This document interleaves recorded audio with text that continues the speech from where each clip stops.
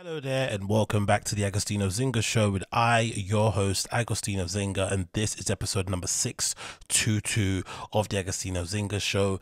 This is your host, AgostinhoZinga. I hope you are doing well wherever this pod may find you. I hope you are doing well. How am I? You know what the deal is. Alive and kicking, doing the damn thing, trying to put one foot in front of the other and keep myself stable. Hopefully you guys are well wherever you are. We're going to go right into the show because I've got many things to talk about. I don't want to waste any more of your time. So I was sitting here randomly, just perusing on social media, doing my thing as I usually do, wasting time, letting the flipping minutes and hours kind of pass me by while I'm not doing the things that I probably should be doing to advance my life and my career. And I happened to stumble upon this picture that was shared on social media of the one and only Kanye West. And it says as following: Kanye in Beverly Hills last night, and you could see him wearing an entire Adidas and Balenciaga, garb, sipping some sort of champagne or a wine, whatever it may be, outside of some restaurants. I looked at it, I was thinking, that's an interesting picture based on the brands alone that this man is wearing. And the reason why it made me think it's interesting, because you all know what's been happening with Ye. Right, you all know what's been happening with Kanye. You know what the deal is with all this Jewish comments he's been making and people labeling him an anti-Semite, which he might be, who knows. But he's been in a bit of trouble over the last few months. It feels like he just keeps ratcheting it up all the time, never apologizing, doubling down, tripling down, quadrupling down, to the point where he lost a lot of money because Adidas ditched him, Balenciaga ditched him. He couldn't do concerts in places, and I'm pretty sure if Kyrie Irving had to make that hostage type video to have the ability to go back and play basketball again, I'm pretty sure Kanye is probably still feeling the after effects of all the comments that he's made. So life probably isn't the smoothest it's been for him when it comes to moving around and doing the things that he wants to do in terms of business, because everybody's been scared off of him because of those comments. But for me, the thing that was really interesting about seeing this picture are the brands. Because you feel like Kanye, much like myself, is somebody that is quite materialistic. It is somebody that puts a lot of value in brands. It is somebody that probably attached a lot of their own personal value on the brands themselves. And for him to be such an ardent Demna fan like myself, for him to be such a big fanatic of Balenciaga like myself, and Vetements to a certain extent like myself, to then publicly get essentially dismissed, or for have Balenciaga publicly distance himself from him to the point where they removed all his selects from their website. Adidas to basically cancel his contract and not pay him any royalties. I'm assuming it's probably going to go to court and essentially say, hey, we're going to still release your shoes under our own banner, but you're not going to get anything from this. And for him to step out in that same garb says a lot about the guy. Either he's trolling or he generally doesn't care. Like, the product always comes first, and he's able to separate the person who makes it or the business around it and the relationships around it and just wear it for what it is. And I wish, talking about myself, I wish I could be that person.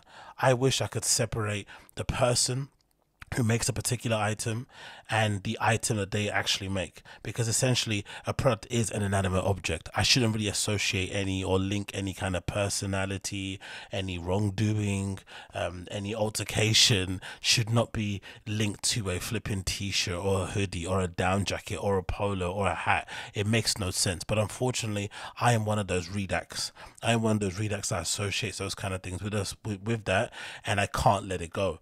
And the reason why I brought this up is this is concerning Palace, right? The very famous and popular skateboarding brand here in the UK that's also gone global. I had one bad interaction. I wouldn't really call it bad. It was probably an interaction that I wanted a different result out of, and it obviously didn't happen. And if anything, that interaction probably served me well, because in the for years after, I made it my mission never to go out my way to say hi to anybody that I kind of looked up to or admired or liked on the internet. I kind of just kept my love on the internet. I'll double tap, I'll leave a comment, and that'll be it. I wouldn't try and kind of communicate with that person in real life, because usually it doesn't go the way you want it to go to. And a recent example I already mentioned on the pod, which I kind of broke my oath to do so in real life, was when I happened to bump into Juliana Huxtable at flipping Panorama Bar in Berghain.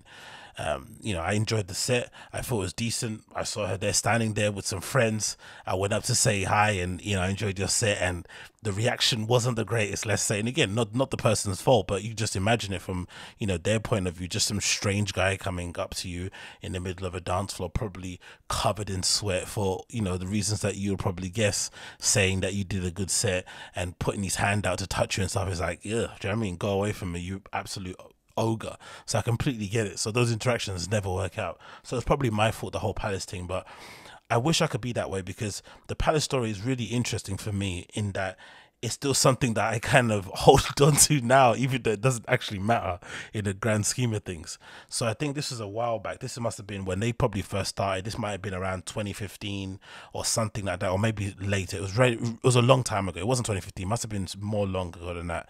And I, if I'm not mistaken, was one of the first people that bought some t-shirts from them when they put them out on sale, because I think the whole lore around them was that it was something that they kind of only did for their crew. They had that whole PWBC thing going on, and then it kind of was a bit of a cult thing on the underground, and it kind of popped, and then they started selling some. But it took a while for them to sell to like regular folk who weren't part of their little clique, right? And I was the first person to buy some stuff from them. And if I'm not mistaken, I bought one of my first t-shirts from them, maybe from Slam City Skates. Like, I legitimately went to the store in Slam City Skates. I think it might have been in New Street, and picked up a t-shirt there. It was the one with the logo in it, that triangle logo. And I think on that t-shirt, they printed it on t-shirts that were flipped inside out, so you had the seams on the outside, which was pretty cool. I bought that in black and white. I had like a Chanel t-shirt, that classic one they did. I bought one of the first ones of those. So I was really early on like Palace. It's like, oh, this is the one, right? This is basically the UK version of Supreme, which it obviously turned out to be, and they're super successful and doing great things, so congrats to them. But then I was working in some Nike store, and we had some event. I don't know what the event was, don't ask me, but one of the founders was there and some other people. And I guess at the time they weren't really making many things. They were just maybe making t-shirts and hoodies or something.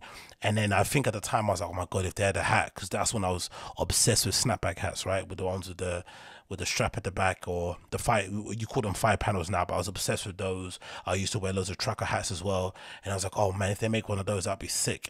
And then I think I saw somebody with an early sample or something, and then I guess I saw one of the founders wearing. I was like, oh cool, let me ask and find out if these are coming out.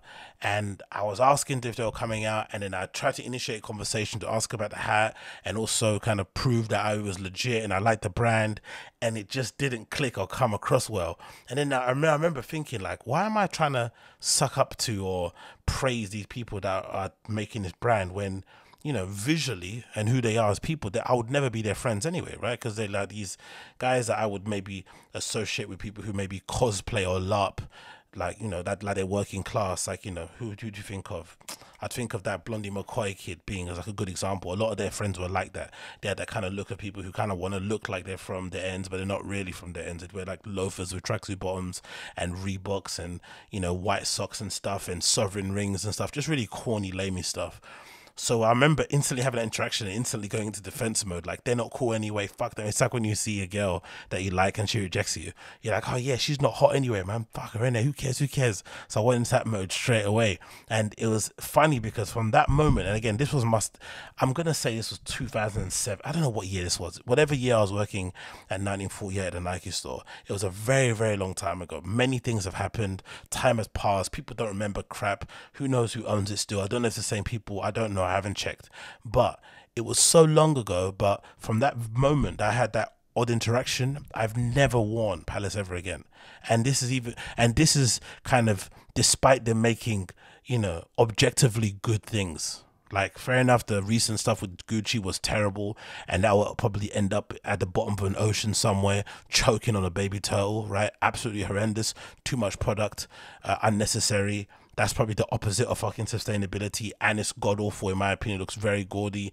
I don't know who is trying to service luxury consumers. Do they care about Palace? Do Palace customers care about Gucci? Probably not. They're probably just trying to merge, you know, customer bases and see if it works. Maybe they can, you know, sow a seed into some 12-year-old from Milton Keynes, and maybe when he turns 21, his first pair of loafers will be Gucci's. I don't really know, but regardless, it probably isn't the greatest thing they've done. But apart from that, their collections are objectively great. the most recent one I remember stumbling across on Hypebeast, I think, featured this parka that I would legitimately wear. It doesn't have many logos. It has, I think, one logo on the left hand sleeve. It's like a fur parka, and it's got like fur around the hood and stuff, and it's massive, really thick down parka that comes probably above your knees, and it comes like an olive or something, and I think it maybe a black as well. Like, it looks great. I'd legitimately wear it. And they have this other one that they did that comes up like a snood type of thing. They got great outwear, don't get me wrong with it. The Umbro and Palace stuff I saw, the t-shirts, like, count me out of that. That's the sort of stuff you see people wearing at art galleries and stuff. I mean, rolling up their cigarettes outside with skateboard underneath their feet. You know, it's just like, always, you know, come on, relaxing, and just sometimes get a bus or get a train. You're not skating all the way here from Crystal Palace. Like, no one believes you. But all that stuff, I wouldn't really be on that kind of vibe.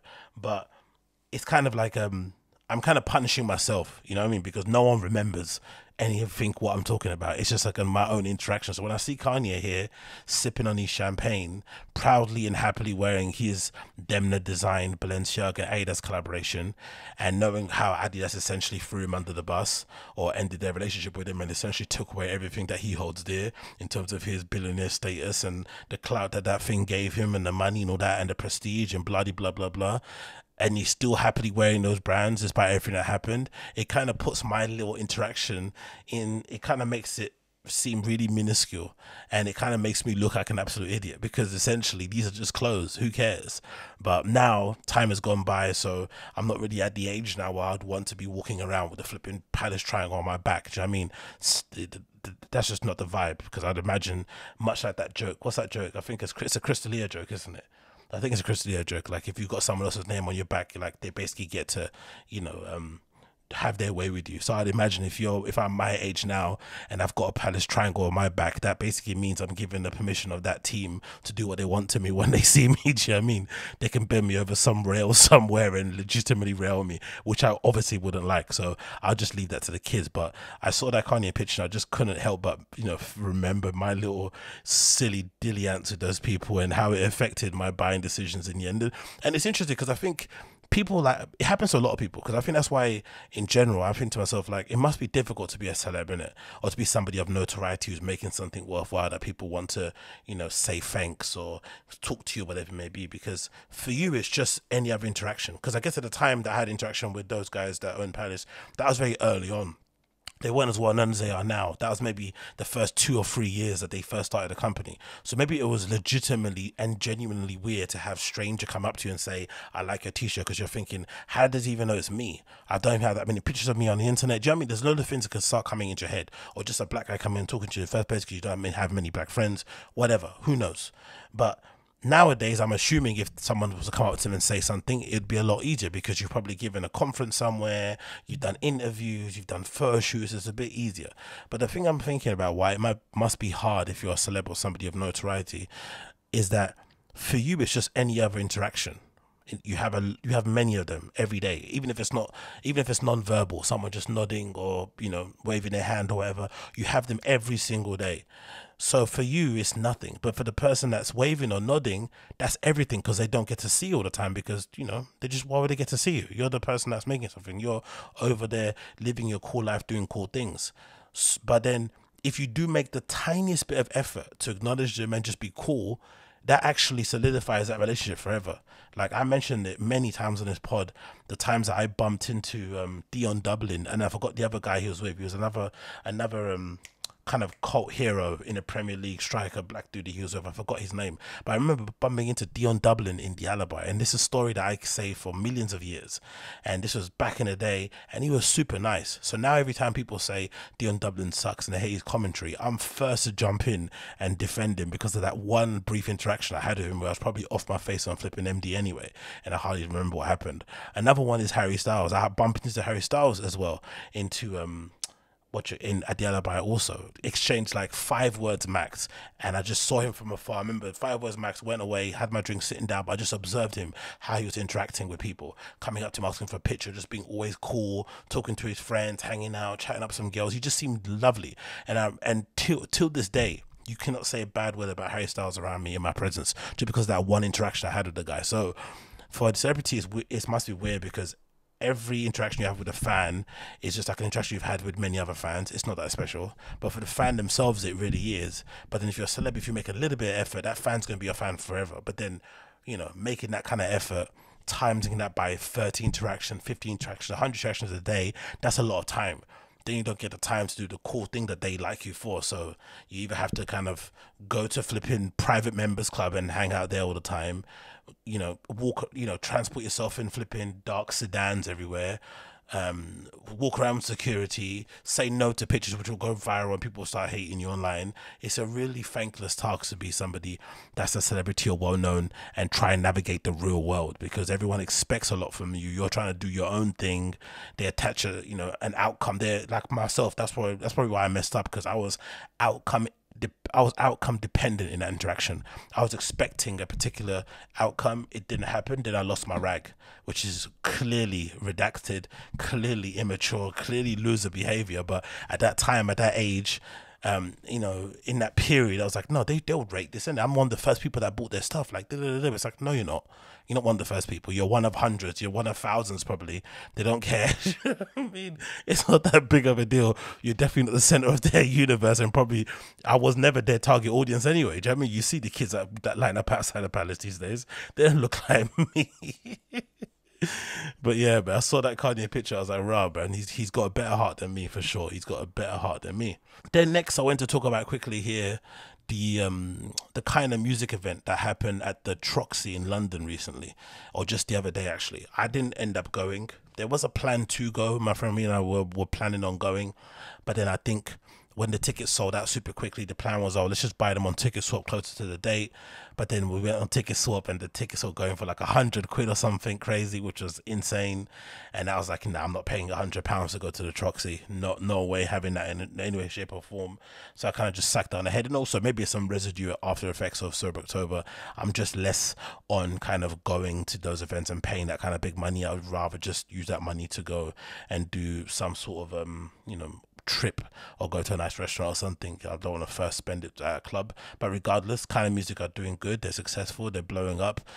Clearly that, you know, party was in demand because it sold out flipping 4 times over. Every time tickets kept coming up on ticket swap, they kept going, and you know, another one get listed and going again. So there's clearly a demand for it. All the comments on all the posts, recent ones before the party, were just people requesting tickets. So there was clearly a lot of fans out there that didn't really agree with my prognosis in terms of not going and decided to stay at home. But the thing I wanted to mention and kind of touch upon was this, where you can kind of see from the cover image of this Instagram post that's taken from the Troxy page, right? Yeah, the Troxy London page. You can kind of see, oh look, they had like some South Korean artists playing a couple of days before, I guess. Pretty cool. But if you can kind of see from this cover image here of the post, which I'll obviously click on, but look at the amount of phones that are up in the air at this event. For Keinemusik, the London showcase at the Troxy. Imagine. I was just thinking about this because just the other day, I was talking to some people and they were mentioning, oh, how amazing Fabric is nowadays without the flipping no phone policy. And then I think they also linked to a post that Fabric put up recently where they basically were subtly reminding people, hey, by the way, we have a no photos policy in the club. Please respect it. And also thank you people for, you know, respecting the flipping no phone policy thing. It was a pretty subtle, not subtle reminder to keep the stick on your phone. Don't be a doofus. And people that I was talking to, which I agree with, were saying how much better the club is now that there's no photos. And obviously a lot of it has to do with the fact that I think in general Fabric have gone out of their way to really change the programming and kind of open themselves up to different types of people in terms of punters, promoters, DJs and whatnot. It's just not the same type of, you know, scene that it was prior, which you maybe classify as like, you know, older white dudes and stuff playing the same minimal type music. Now it's definitely changed. Even the residents are really kind of eclectic and varied in terms of their taste and what they look like and where they're from, even though that shouldn't matter. But, you know, in terms of just giving the place a different vibe, they get different promoters in there, different promotions, different scenes. It's all really working on the up and up. But I think that final little ingredient with the no photos in there, it makes that place worthwhile. And I remember I mentioned it previously in another pod that how I had a nightmare getting in there and the searches are horrendous and whatnot, right? And it feels really intrusive and it can kind of be a bit of a vibe killer. The thing about it is, even with all that said, it's still a great place to go, just because the vibe in there is about raving and dancing and getting on it and whatnot. It's not really about taking pictures and recording yourself and having a flash on all day long. And that no photo policy has legitimately changed the entire feel of Fabric when you go in there. So I cannot imagine what it must be like to go to Fabric or to go to Fold or any other places that maybe have a no photo policy, or they have a crowd of people that don't necessarily care about pictures all the time. I can't imagine how it must feel to go to that, and then suddenly you're at a Keinemusik place where everybody there kind of wants to be seen, because essentially Keinemusik, you know, they are a collective of people who don't shy away from the spotlight, right? They enjoy the attention, 100% do. They're essentially DJ influencers who really are good at DJing, but they kind of, you know, carry themselves online like influency type things. So everyone's there want to take a picture. Everyone there wants to show off their outfit, because they're also, to give them credit, one of the few DJs on the scene now who all don't wear black, right? I don't think I've seen any of them wear black t-shirts. They're always wearing some sort of color, whether it's a white, whether it's a green, whether it's a blue. They're always wearing some sort of, like, you know, non-black color in terms of a t-shirt even. They definitely care about their fashion a bit more, so I'd imagine the crowd probably reflects that. And you got all these people wanting to stunt, wanting to look cool and stuff, and, you know, wanting to capture the moment, because they do share a lot of fan moments on their social media accounts. So then that basically creates what you see there on the screen, a sea of hands holding up their phones trying to record drops. And that's another thing also, the music they play, this type of melodic house type stuff they play, mixtures of amapiano, mixtures of deep house, lounge music type vibe. It kind of always has this really, you know, what you call it, not scenic, but it has this really kind of awe-inspiring type drop, but it never really goes anywhere. It's sort of like, you know, there's this high crescendo, and then there's this kind of build up and a crescendo, and then it kind of just falls and flatters to deceive. But still, that moment is good to see and capture on your phone, because the lights will go off, smokes will go off, maybe lasers, maybe some confetti. So everyone wants to capture it. So I can understand why this has become like a thing, but God almighty, the amount of phones is a complete vibe killer for me.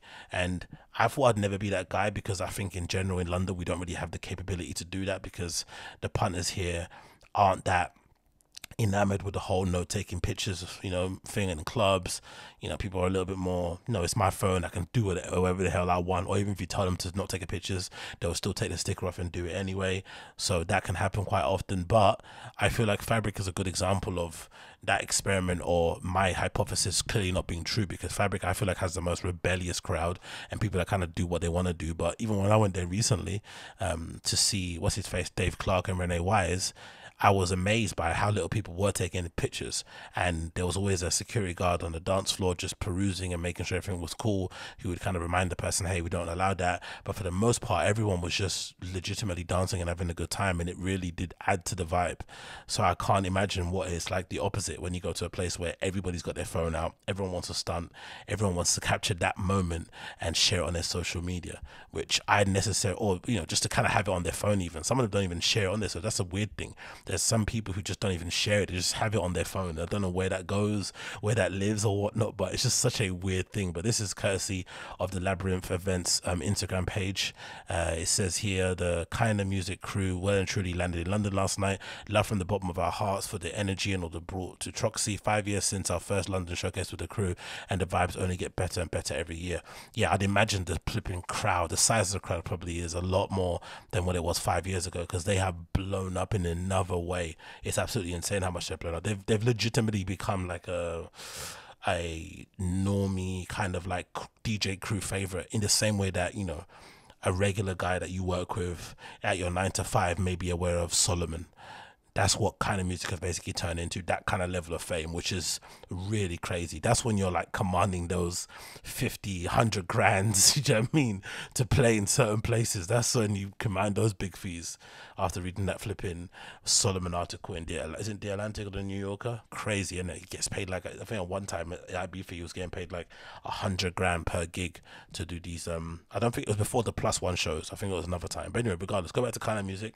This is a clip taken from the Labyrinth Events Instagram page, so you can see the sea of phones are just what the vibe was saying on the inside. From what I saw, some of the clips on some of the Instagram stories, the sound wasn't the greatest, from my opinion. But I think that's more of an issue with Troxy. It's probably not a place that's set up well to accommodate for dance music in that kind of way acoustically, and maybe just the volume overall. They can't go over a certain decibel amount, which doesn't make good for a live audience that is going to be talking and chatting. Because all the clips I saw, I heard I could overhear people speaking, but then some clips I saw, some people who were at the front, the sound was perfect, much like some other events I've gone to, which is the same sort of vibe. That's the one thing that is always a bit of a letdown in London when it comes to the sound. I think overall our production people, the people that do the lights and all that malarkey, they're always top notch. We do have some of the best, but when it comes to the actual volume of things, it's always flat as the sea, which is a real issue. But it is what it is. But this is a clip, and I think the rest of it is just pictures, I'm pretty sure. Let's see.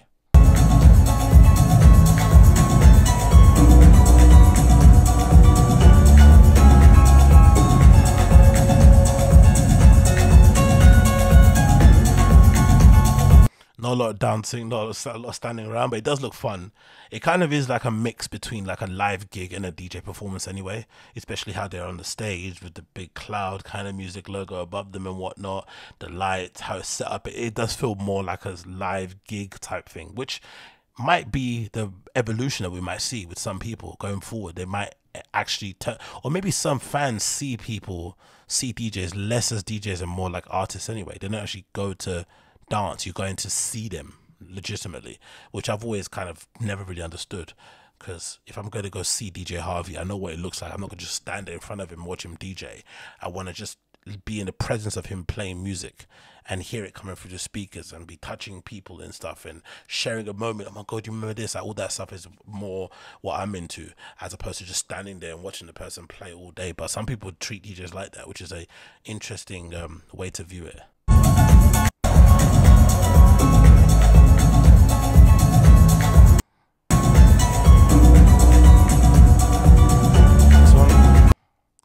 Got a picture, look at that, mate. Absolutely ram jammer. Absolutely ram jammer. Like I said, they sold this over like 3 times, 4 times over. The demand was insane.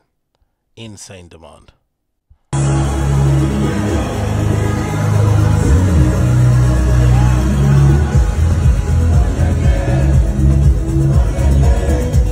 That's one of the things I love about dance music, and it's something that's only, I think, particular to UK crowds and maybe Italians. We have this thing that we do where we sing along to music, like dance music that sometimes doesn't have lyrics. This obviously does, but sometimes we'll hum along to a bass line, to a beat or to a drop, and it's hilarious because when you go to a, let's say, Berlin club and you do that, people legitimately give you dirty looks. Sometimes even if you whistle and stuff, people give you dirty looks. They don't like it. It's not like a thing to sing along. You just have to kind of let the stuff play in silence, sort of thing. It's absolutely hilarious.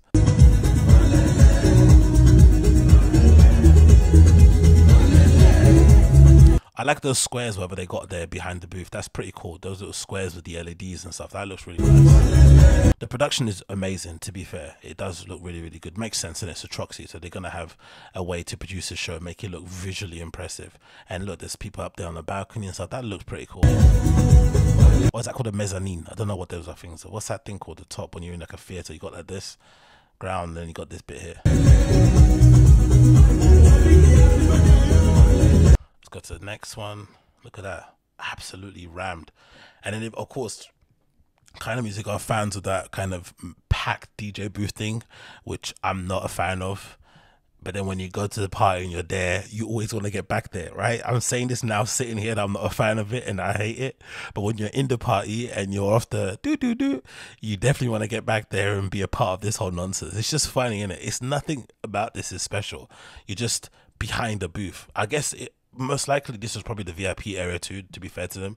They probably sold tickets, and then this is where your VIP thing, because I think the last time I went to one of their events, the VIP section was kind of here at the back. I don't know which one it was, but yeah, I think so. That would be smart, right? You do it either here or on the side.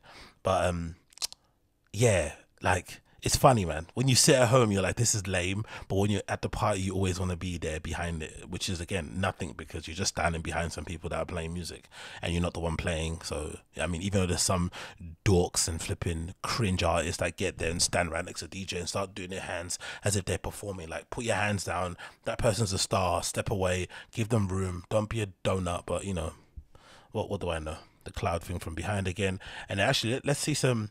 I want to see some things from people that are actually there. Actually, let's see. Let's go on the Troxy hashtag or explore thing on Instagram. I want to see images of people who are there, so less of the brand things and the promoters, so we can see what the vibe was actually like. Let's see if we can get some pieces up on here.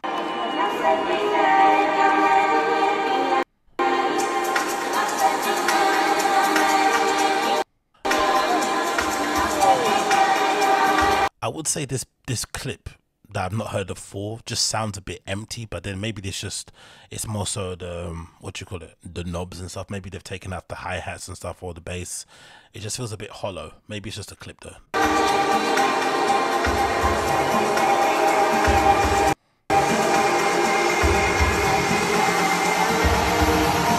Look at the phones, look at the sea of phones. Can you see it here?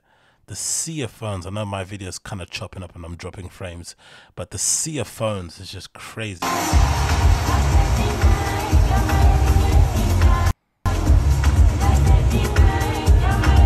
Where does videos going anyway? No, they're not going anywhere. It's just a waste of time. I don't understand it. The rule for me always is like, you might take a couple, maybe when you're there, when you get there, maybe at the peak moment, and maybe when you're about to leave or whatever, just document your night if you want to get on the Instagram stories. But that's about it.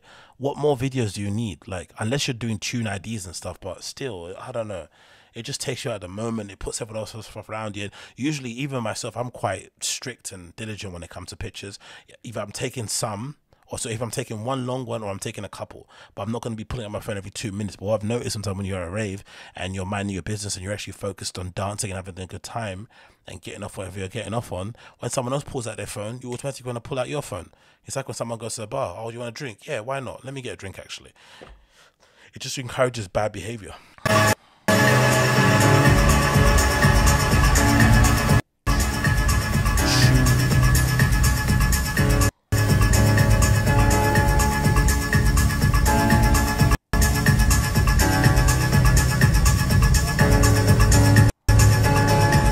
Sounds a bit better there, but it just sounds like it's outside. That's the only thing. It just sounds outdoorsy.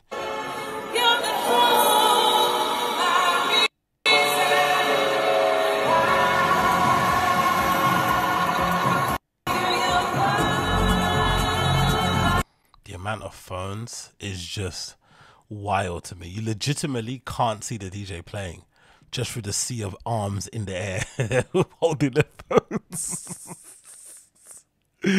What an absolutely crazy affair, man. Don't get me wrong, we've evolved as humans because we do that all the time with technology and, you know, societally and just how we interact with the world and whatnot with our phones, where people have the ability now to essentially use their phone separate from their body. They can just use it and keep dancing, having a good time. So it's not even like they're, because sometimes the sad thing was we see somebody holding their phone up to record something at a rave or something, whatever it may be, and they're looking at the person performing who they're in front of through their phone. That's a really depressing part of it. But with this, it feels like people are holding their phone up to the side, still watching the person play and having a good time. But they have to make sure they record it, because if they don't record it, no one's going to believe that they were there.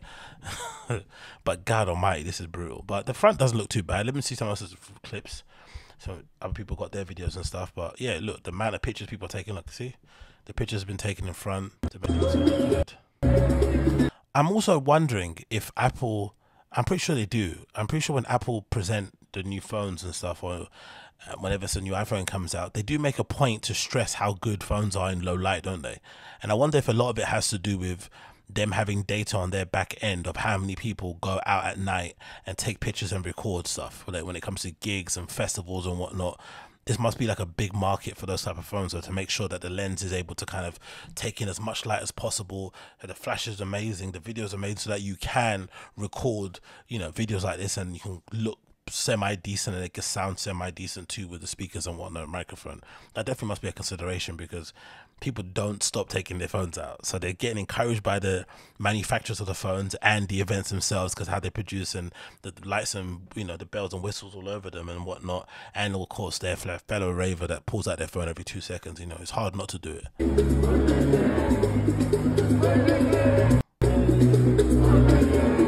Okay, this person's at the back. I want to see someone who's at the front or at the back end to hear what it is. Because all this stuff sounds really good, but I want to see somebody that was poor, that wasn't at the VIP bit. Let me see someone that, you know, was just doing their thing with their friends in the back and didn't have a chance to go right to the front. Yeah, see that, how tinny that sounds, mate. God.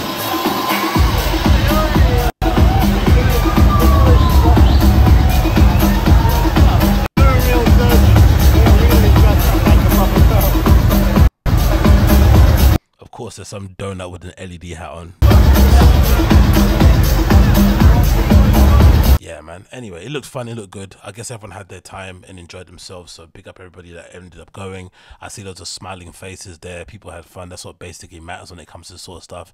They probably sold a bunch of merch as well. The whole Miam and Adam Port and all those guys over there as well. So big up them for having a successful party and people coming out. I'm kind of happy I didn't go because I'm not really about that vibe, to be honest. I want to enjoy myself and not have to, you know, not be disturbed every 2 seconds of people with phones and stuff. But again, that's the beauty of London club nights. That's why we have some of the, I think, the best clubbing kind of lands, you know, what was I say? We have the best probably range when it comes to club nights. You can go anywhere and listen to, you know, an R&B night, to hip hop, to trance, to techno, to jungle, to break beats, whatever you want. There is a specialist night for you to go to and listen to that sort of stuff. There may be even clubs that only play that type of music, for sure. The only thing that's the worst for us is the flip of a coin, whether or not the sound system's going to be good, whether or not you're going to get, you know, vibed out, or you're going to have, whether or not you're going to encounter somebody who's a vibe killer in terms of security or the other staff members, whatever else happens in the club.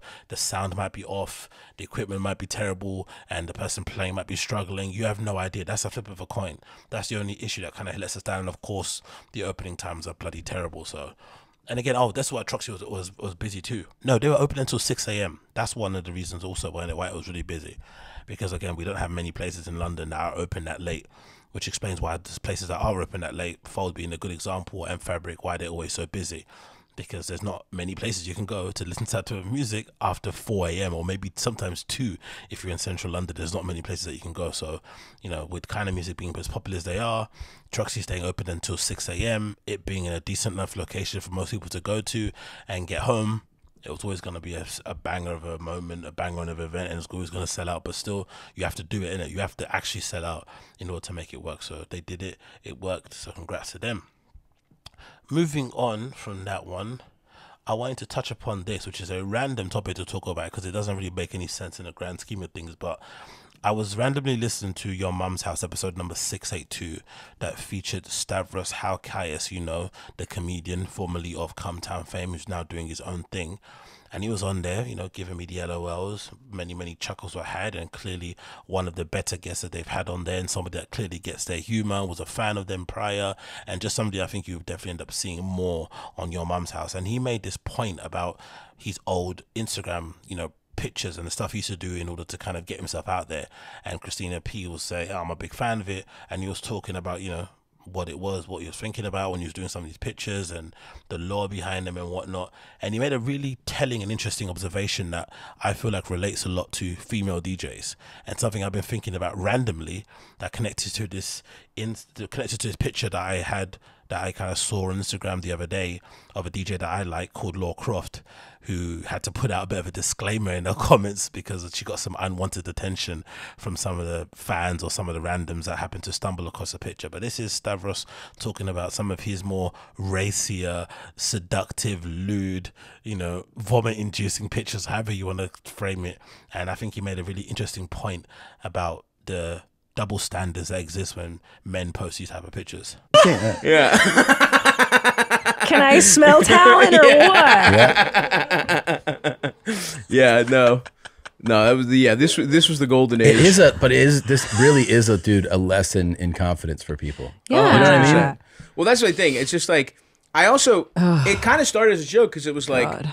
you know, not to be too fucking, you know, commenting on like, you know, too much shit with media representation and stuff. But it was like, at first I was like, let me just put a fat man in the position any hot woman would be. Yes. In advertising. Yeah. And if that's a hot woman in any of those pictures, no one reads those as a joke. Right. Right. But it's the simple fact that a fat man is in there. Yeah. It's hilarious. Yeah. And it was like a critique of like, this is like fat people are a joke in society. Sure. You know what I mean? Sure. Where it's like, and hot women can't, they're automatically sex objects. Whereas like a Yes. fat man is just and then I was like, and it started as kind of that, but then I was like, these are fun as shit to do. Sure. And then it was like, why don't I just like override the joke thing? And then I realized, for some people, no, they are actually finding you. They do want to fuck you. Yeah, after this. that's so it's like the another joke, layer to it. It's another layer, and it was like, and then I was like, let's fucking write it out. I like doing these. These are fun. I was getting my dick sucked off it, and I was like, let's keep going. Which is the Best.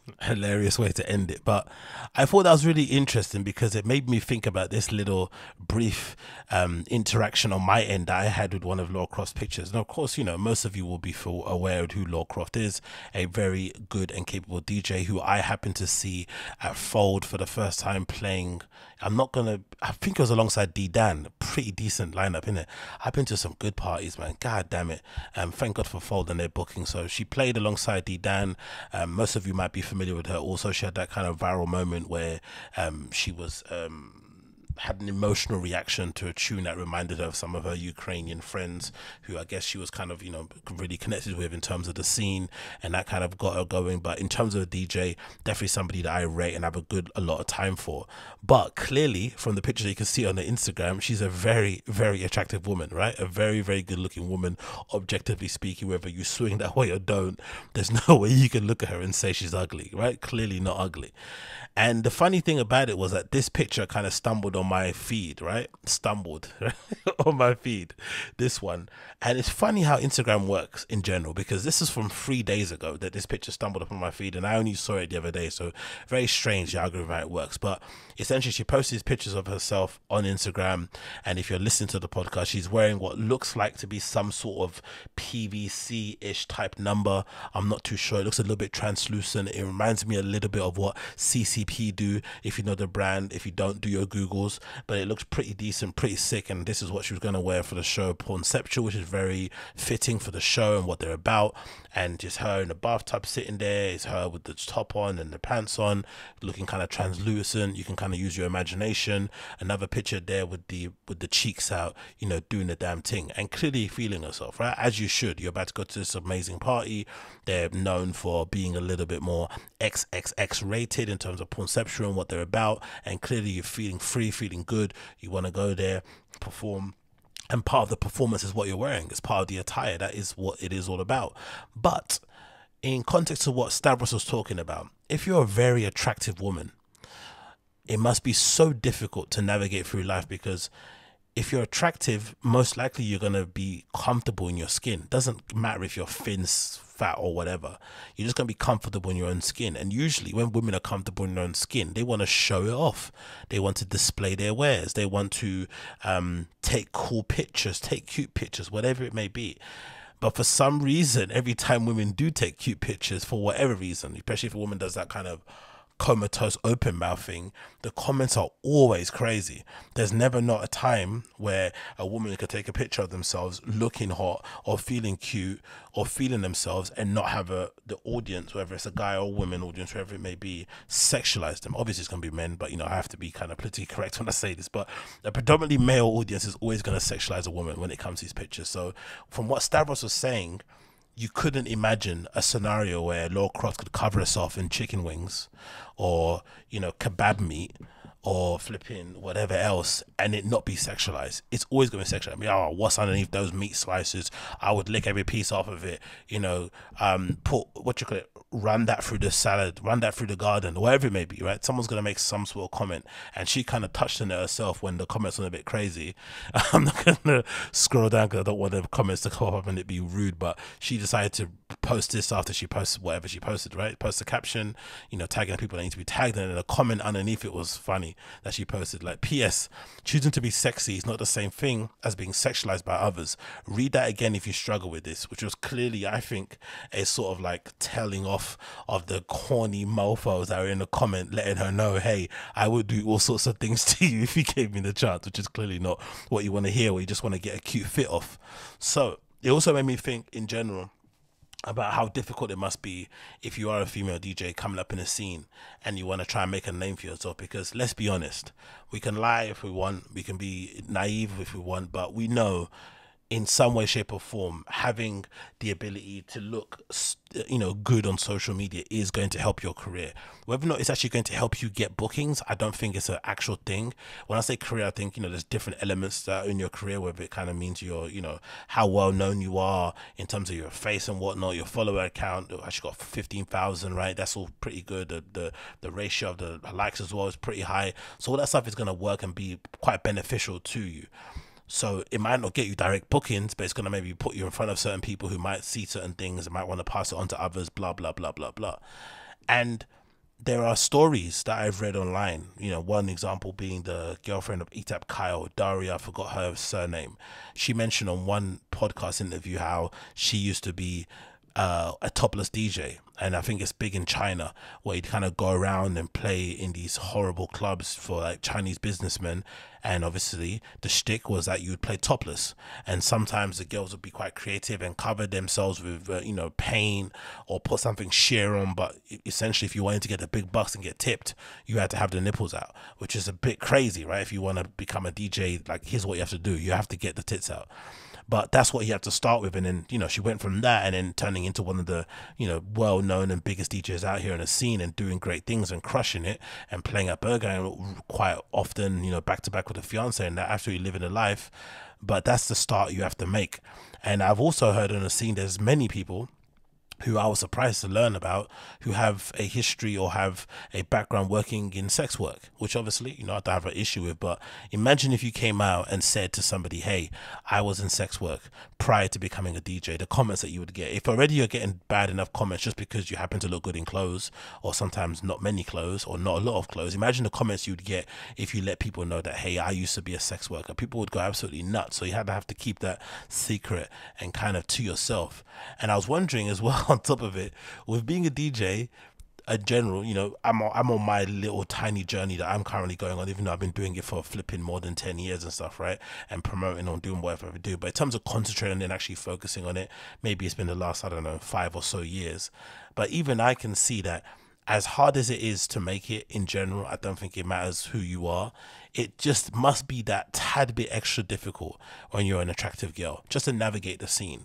Because you're not too sure if people are giving you the time of day because they secretly want to, do adult stuff to you. You don't know if people are answering your emails because of that also. You don't know if you're getting to certain places because of what you look. It just must be such a weird place to be, to kind of navigate around, because there's this constant reminder all the time that people are sexualizing you.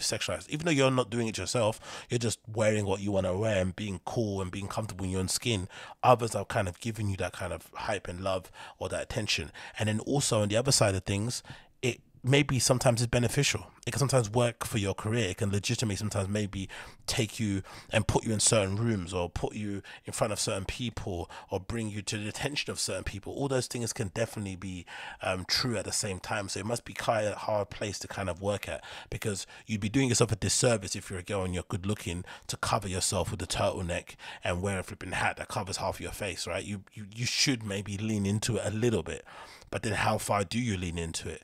You don't want people to just keep looking at you as this person, but you also don't, you need to pay the bills. You want to kind of achieve your dreams, whatever it may be. All those things kind of play into your mind at the same time. So I don't know. I'm just thinking about it in general, and I think it must be such a difficult place to be if you are somebody that wants to get into music and you are kind of, what people would deem to be conventionally attractive. How do you navigate around the scene that way? How does it make sense? How do you set the boundaries?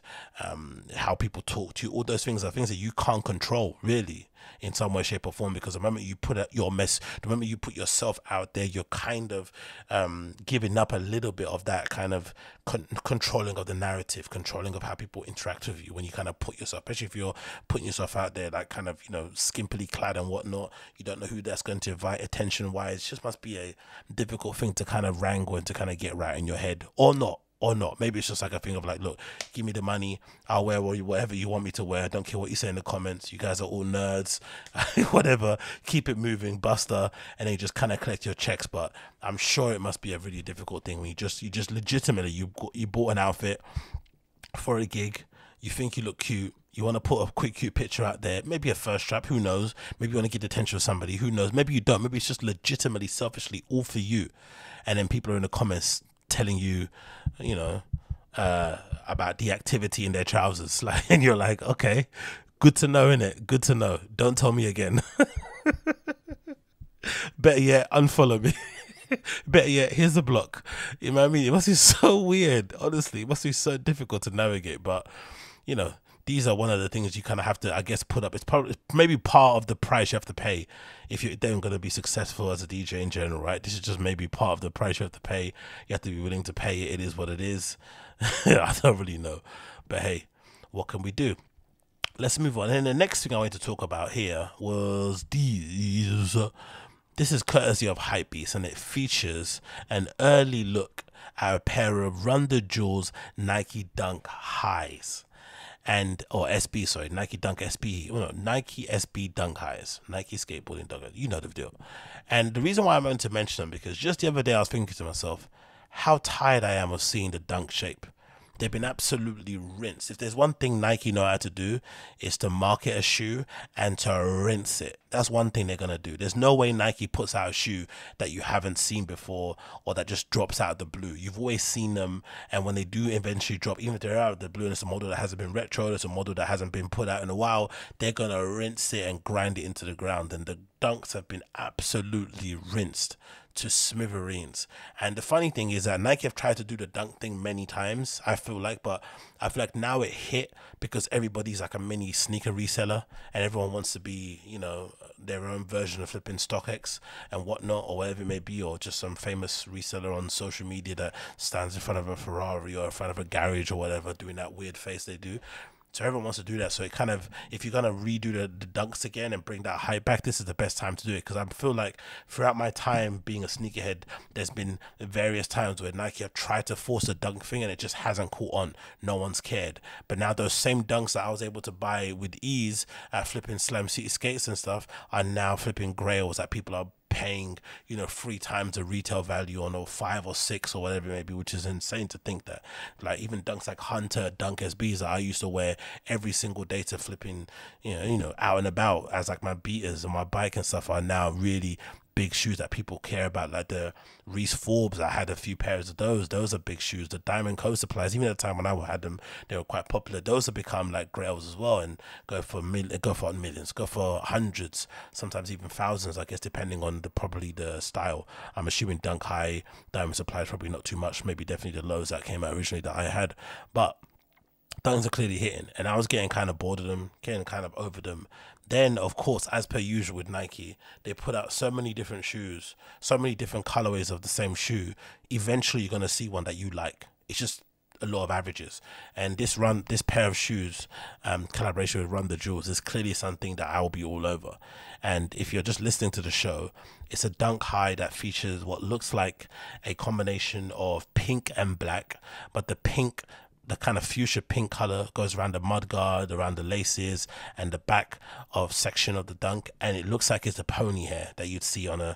Usually, the pony hair thing was only kind of reserved for year of, you know, Chinese New Year dunks or Chinese New Year Nikes, right? For some reason, there would always be some sort of animal print or hair fabric thing on a shoe. If it was like a Chinese New Year shoe, that's when you'd see it. Or if it was a Hiroshi Fujiwara collaboration, like a Japanese designer would do something like that, like exotic fur material. I guess they moved away from that. But it's a combination of that kind of pony hair type, horse hair, whatever it is, hair that's on the top of the dunk, and then the black bits of the dunk are tumbled leather, which I love. I love that tumbled leather type feel. I think they work really well on high shoes in general because they kind of crease really well. They kind of mold your foot a little bit, and they usually have a higher quality the leather than you'd get on kind of regular leather shoes. And then the swoosh itself looks like it's a bit bejeweled, maybe kind of a play on the word Run the Jewels. And they've got also a little lace jewel here that at the bottom too, that's also kind of bejeweled, also to make it look like a little bit like a diamondy type thing. It obviously shows off more on the lace thing, less on the swoosh, because the swoosh obviously is not a lot of surface area to make it look like a diamond or look kind of jewelly. But I do like the combination, the color combo, because I'm a big fan of 2-color combo, 3-color combo shoes when it comes to Nike, especially when it's these type of panels on like an Air Force One, Air Jordan 1, a Dunk, whatnot. I think once you start changing too many colors on the panel, too many panel colors, it can get a bit crazy. But when you just keep it classic kind of college type things with, like, you know, one base color, the color on the accents, and then maybe the sole is different or something, or maybe the swoosh, it kind of is a bit more of a better balance. And I feel like this black pink sort of like, you know, what's called an acetate or granite or whatever midsole there, I love that. They look really, really good, like amazingly good. This is giving me flashbacks of working in the stockroom. See this boxes in the back, but I'm actually a big fan of these. Like I would legitimately wear them. And just the other day I was saying I've had enough with Dunks, and you know, this is why companies like Nike and New Balance and stuff, why they pump out so many different colors of the same shoe, that to me get boring, because they know eventually one can hit, and they know a customer like myself will go back, the one that's complaining about stuff, and you'll pay for it and you'll buy it. That's why they don't probably listen to us, because they know we're full of shit. We can say what we want. Oh, it's getting boring. It's the same thing, but you're gonna buy it anyway. Do you know what I mean? So just shut up, let us do our thing, and we're gonna bring something out that you'll like. But I love these, man. These are really good. I'd wear them today, they'll probably end up being, you know, what end up happening with these. I saw some comments already, especially on the Hypebeast article, where they say, oh, these are crap, these are hideous. But what end up happening, somebody well-known will wear a pair, and then suddenly they'll become popular again, everyone will want them. That's what ends up always happening. Somebody well-known, somebody with some clout, somebody that's well-known, somebody that's maybe a style icon, wherever it may be, or, you know, whatever. They will wear them, and then suddenly they'll look good. That's all it takes, one person to wear them, and then it kind of just takes off and goes the other way. So I can definitely see that happening for sure. But I love these Run the Jewels Donkey High SBs. They look pretty cool. What's the information about the time when they're coming out? Don't read the article, it's going to be full of nonsense. It says more details yet to be confirmed, but these are rumored to be releasing on Killer Mike's birthday, which is April the 20th of 2023. So a bit of a long way to wait for them to come out. Maybe not, maybe 6 months, right? Is it 5 or 6 months to wait for them to eventually drop? But I, for one, cannot wait when they eventually do, because, you know, as I mentioned, I was already over the Dunks, and now I'm suddenly back on it again. And what better way to get back on it again than these flipping bad boys? They look great. And I'm a big fan of Dunk Highs anyway. I think they look better than the lows personally for me, even though I have worn a lot of lows over the years. And plus, for the most part, Dunk High SBs don't have the thick tongue, which I always love, because I hate that padded tongue personally for me. I'm not really a big fan of it on a Dunk. I think classic Dunks with just a regular thin tongue look better than the thick padded tongue that you'd get on an SB, which is why even if I had old pairs of SBs, which I don't have, I sold all of mine, I'd consider actually gutting out the tongues and just making them flat. I know that's flipping sacrilege, but they're my shoes. I'm not gonna, if I had them, I wouldn't resell them still. Back in the day, I obviously did, because I need money for flipping uni.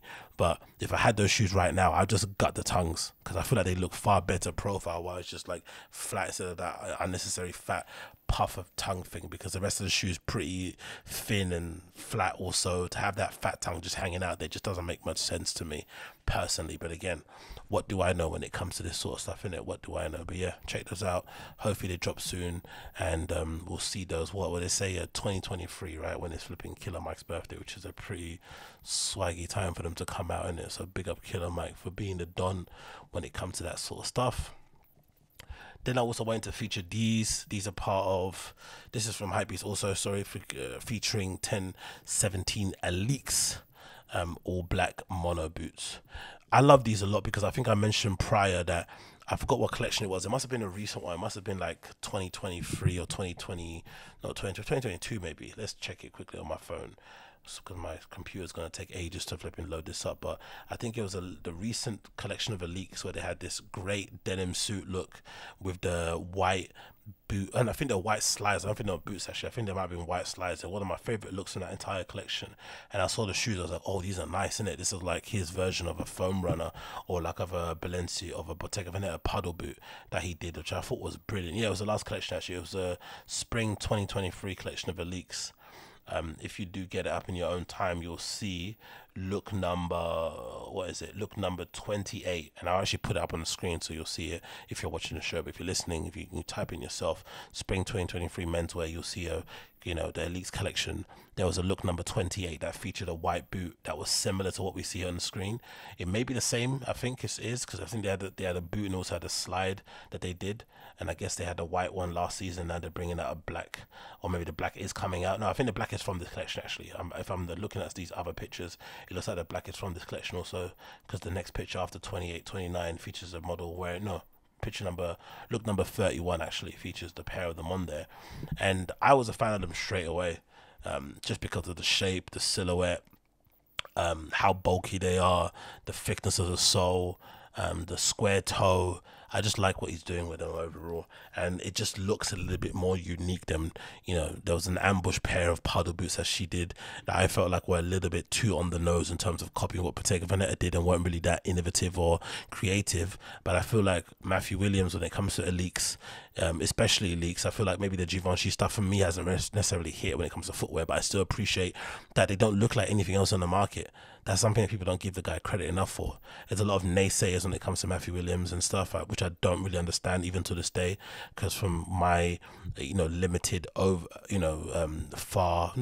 my very limited looking from a far view, he seems like a pretty nice dude. And from the interviews I read about him, he seems kind of cool, he seems kind of gentle, very thoughtful type of person. But for some reason, the high fashion Twitter people or people on social media don't tend to like him. No, I think they like him, so I take that back. They like him as a person. I see a lot of girls and guys thirsting over him and thinking he's good looking and stuff, and making some very weird and lewd comments about what they would do if they saw him in front of him and stuff, which is probably nice for someone like himself who probably takes a lot of time to look after themselves and work out and eat well. It's nice validation. But when it comes to his fashion, they don't have a lot of good words to say about him at Givenchy, which might have to do with Givenchy and what it was as a brand and what that meant to people, and the designer that was there prior. I forgot her name. I think it was Claire something. And then before that, obviously, Riccardo Tisci and what he did there, some legendary stuff. But I think, that lady that was there beforehand was somebody that a lot of the fashion Twitter people loved, but wasn't necessarily commercially successful. And then, of course, you get Matthew Williams to come in and redo the brand and become a little bit more relevant, and you might lose a little bit of the panache or the kind of the attention to detail or the finish that would come from somebody that is a schooled fashion student, or a student of fashion with a capital F. You lose it a little bit with someone that would Matthew. But what you do get is the ability to make, unique things, cool things that kind of touch on the zeitgeist that will become desirable. And even though this is a ALYX shoe, I feel like the same person that is able to kind of design these or have people in the team that can design things like this can also carry over to Givenchy, which is obviously doing at the moment. But I really like these ALYX shoes. They kind of look a little bit modular in their appeal, but they look like they've all been, what is that? Is that a two-piece? I don't know what that is. Is that a two-piece only? Jesus Christ. Like there's a base and then the top, because you can see the seam there around the side, but they look incredible in my opinion. I really like the big bulky look of them. They remind me a little bit of some Rick boots that I have as well in terms of look. On the side here, you got the 1017 ALYX 9SM on the side there, 97SM, sorry, written on the side there, or 9SM. I got that wrong again, but I really do like the look of them. The text here says, it's consistently pushing boundaries. We need to label present a pair of mono slides, which I think I mentioned previously, an open toe silhouette, and construction with a premium all leather back leather. Can it be open toe if it's just the back that's open? That's a bit weird, isn't it? And while the spring 2023 silhouette came with a different approach to summer footwear, 1090-70, the slip-on silhouette is designed with molded construction, while its blacked out color scheme is complemented with an EVA foam outer. Additionally, the standout feature from the design comes in the form of a square toe, which is available. Okay, so they're available now at the Hypebeast store for $480. So they are out now to buy and purchase. But I do like this mono boot.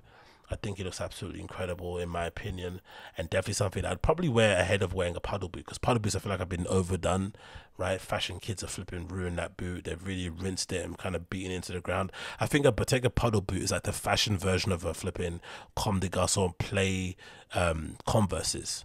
If you want to be a little bit more fashion forward, you wear the Bottega Veneta flipping paddle boots so people know what time you're on, because you're wearing, X Bottega Veneta Daniel Lee design, Bottega Veneta paddle boots, whatever it may be, cool, you're a bit on the money. But if you're just a regular fashion head, you just have the Converse or play ones. But if you're someone like myself who thinks of yourself to be, pushing the boundaries and whatnot, and really, counterculture and underground, and has their finger on the pulse and ear to the ground and all that sort of nonsense, then you wear the ALYX mono boots for sure. And then again, these in white, in that jean suit color, in that jean suit fit from the lookbook, from the show, in 2023. Absolute money. I'm a big fan of these and love how they look, so definitely check them out if you haven't already. Check them out if you haven't already. Do check them out if you haven't already. And that is it for the AgostinhoZinga Show, episode number 622. I think it was 622. Thank you, 622. Thank you for tuning in and hanging out here with me. It's been an absolute blast, and I will be back in your eardrums very, very soon. For those of you that want to keep in touch or want to keep an eye on what I do, the link to my main website is in the show note description. It's called www.AgostinhoZinga.com. It's got all the links to the stuff that I do, social media links, everything that I do under my umbrella. You can find it on there. But if you listen to the audio podcast, you will hear my tune of the day. If you're watching the YouTube video, you won't see any tune. I'll just fade to black, and I'll see you guys again very, very soon. Take care. Peace.